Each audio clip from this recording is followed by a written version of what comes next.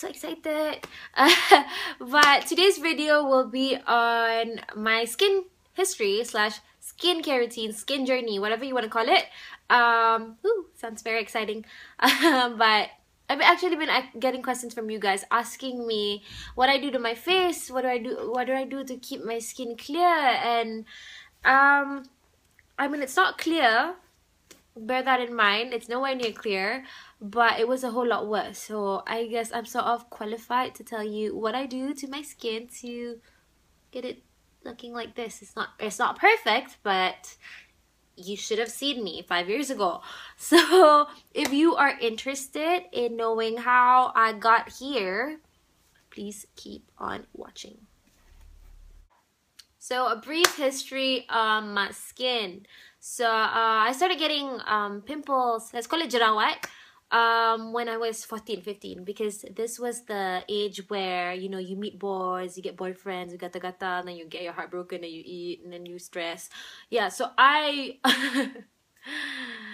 went through that, and I got pimples. Okay, I'm not gonna blame boys for it lah, but hormones, you get me. I started getting pimples, and I like to squeeze my pimples, and those left scars on my face, really ugly ones too. So my mom started seeing, you know, started realizing, oh my god, my daughter's so ugly. She didn't think, no, my mom does not think I'm ugly, but she said, okay, let's go bring you to a dermatologist. And they prescribed me with meds, and it worked. I was on and off of it a couple of times, but it actually works. So I was on it for about a year, and my skin cleared up. And I was happy. I mean, I wasn't getting like angry pimples anymore, but I still had bumps, which is totally fine compared to, you know, those angry jerawat that just wants to like eat you alive kind of thing if you stare at it long enough. So it cleared up, but then I started reading and hearing, you know, all of these adverse effects of, you know, being on this medication for too long. I can't remember the name. It was blue, if that helps. It was blue. You know, these are chemicals that you're not aware of. You don't know what they are. And as much as, you know, a lot of research has been done on it, just being dependent on it is just not good. So I decided to get off of the meds. And, you know, so one of the reasons was because my tummy started feeling funny. It didn't feel normal. I don't know how to describe this to you, the feeling to you, but it felt weird. And I noticed that whenever I take the meds on an empty stomach, should not take those meds on an empty stomach, like, ever, I need to puke. Like, I got nauseous. And you know, I remember being at like an open house, and I took it in the car. I took the meds in the car without eating. I had Mentos, like a whole tube of Mentos, and you know, I thought that would like fill up my stomach, but it didn't, and I started puking. Okay, not everywhere, but in the toilet of like some random stranger. Okay, not random stranger, some auntie's house, the toilet, and I was just like at the toilet bowl puking my brains out. So so don't take those on an empty stomach. But basically, this is not good. The effects of this medication was good on my skin, but internally I don't know what it was doing to my body. So I got off of it. No, my skin got really, really bad and really angry. So I decided to go on this healthy journey. Okay, so I started eating right, I started exercising, working out, and my skin got all right. It was okay. And then I entered school, I entered college, and you know, I was very conscious of my skin. I felt like people were staring at me, so I started applying a little too much makeup. I can actually go to class with just a layer of, you know, tinted moisturizer. Honestly, it's not bad. Honestly, it isn't. But you know, when your skin is like recovering, you shouldn't be putting all this stuff on your face because it just clogs everything up. So my skin got bad again. Like, it was the angry everywhere, and I gave up. I just started, like, you know, layering and covering everything up with makeup. So people don't see. I mean, in pictures I look great and all, but you know, whenever I take off, you know, whenever I use the makeup remover to like take off my makeup, I'm just like, oh my god, it's like the cemetery of all my pimples on my face. So yeah, I gave up. I just relied on makeup, and I guess that's when my love for makeup actually bloomed, because I started trying, like, you know, different types of foundations, different looks, you know, experimenting with eyeliners and mascaras, and it was fun. It was a lot of fun. So I'm not gonna hate on my pimples so much, because hey, now I love makeup. I love it so much. So I think at that time, my skincare routine was very simple. I washed my face with this cleanser. I'm still using it now. Not the same one 3 years ago. This is a new one. Just I ran out, but I'm gonna get a new one. I really like this stuff.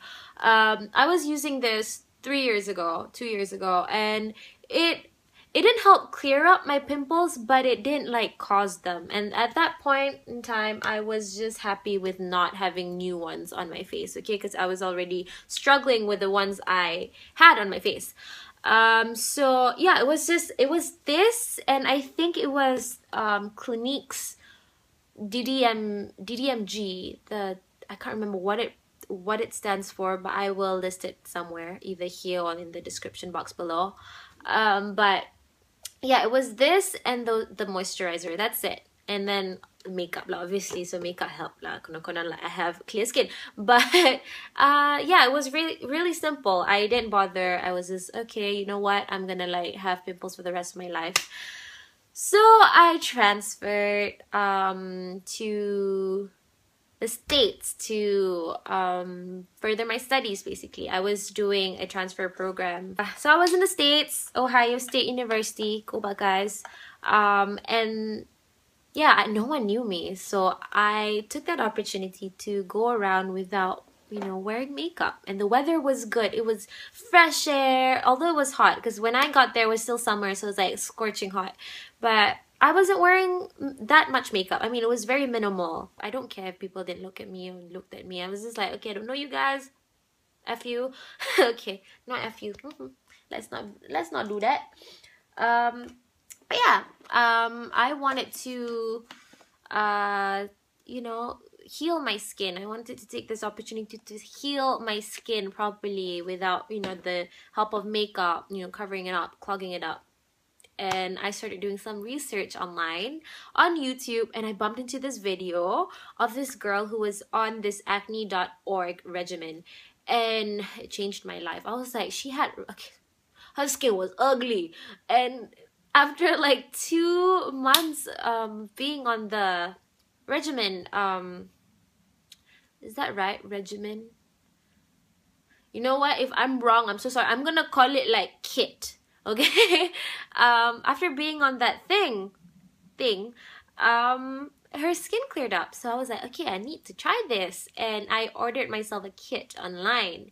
And I got the full size because I was like, I was really sure this is gonna work for me. And guess what? It did. It really worked. And the kit had a cleanser, and then this benzoyl peroxide, and a moisturizer. And this was just an extra thing that I got, because that girl used it and her face is pretty. I want to be pretty too. This is glycolic acid, and it's not recommended for you to use this straight away. But okay, the whole thing is just too long for me to explain to you, because there's a lot of pantang. There's a lot of like, okay, when you're on this, you have to let it dry first. After washing your face, you have to let it dry for like 5 minutes, and then you put it. So it was very, very tedious, to be honest. And I had no life in Ohio, so I was like, okay, I'm gonna spend 1 hour applying this shit on my face, and it worked on my skin. I started seeing a difference in like 3 weeks, and I was so happy. I mean, I wasn't wearing any makeup when I was on this thing. I was just letting it breathe. It hurt. It dried up my skin. It I don't know, it was just really, really painful. It was a painful journey for me. But after 3 weeks of being on it, my skin started getting used to the product, so it didn't burn as much. But then I started seeing it, you know, I started seeing less bumps on my face, and I was so happy. Honestly, I was just like, wow, I can see, you know, like a patch of clear skin, which is so rare for me. So I continued using it for 6 months. I'm so sorry that I don't have the actual products with you to show me. I mean, I have the gel and the lotion, but that's about it. And this is running out. I'm kind of scared. Yeah, so basically I was on the thing for about 6 months and my skin was cleared. I can actually go out without a tinted moisturizer, and I didn't mind. I mean, yes, there are still scars, but I'm just like, hey, I had no more angry pimples looking at you guys, you know, scaring people anymore. And I was glad. I mean, as sad as this may sound, I was very insecure about my skin, so it was just a good feeling to not have that many pimples on my face. But after being on it for 6 weeks, I decided to not get dependent on it, because again, I do not want to be dependent on anything. Anyone, don't mind. Anyone can. I'm kidding. That is not funny. So I started using different products, because I was brave enough to start going to the pharmacy for a cheaper cleanser, cheaper but good. I was using Cetaphil for a while. I was using this cleansing oil from Garnier, that brand.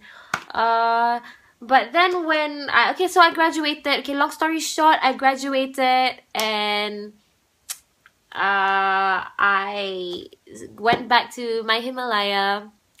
Not sure if you can see it. I went back to this. This is my cleanser. I use this to exfoliate my skin.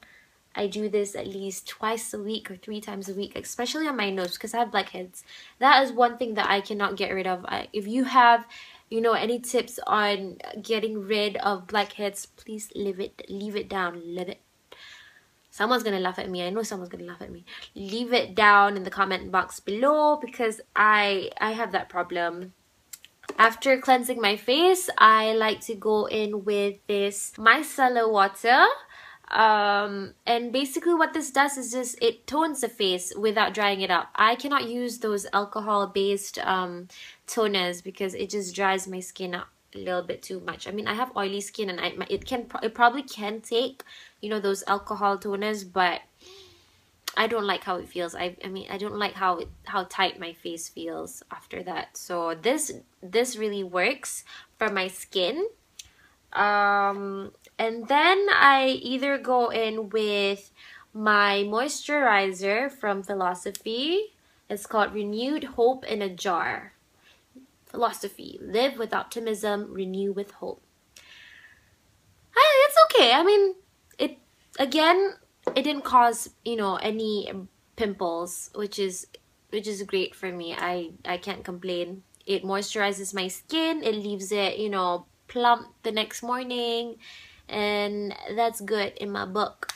And I just started using this Creme night moisturizer, brightening, detox, restorative, light night moisturizer, and it is good, especially under makeup. I know it's like for nighttime, but for some weird reason this works really well under makeup.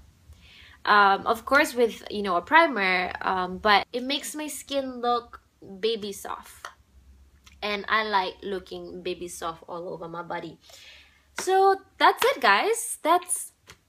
That is my skincare routine, basically all this stuff.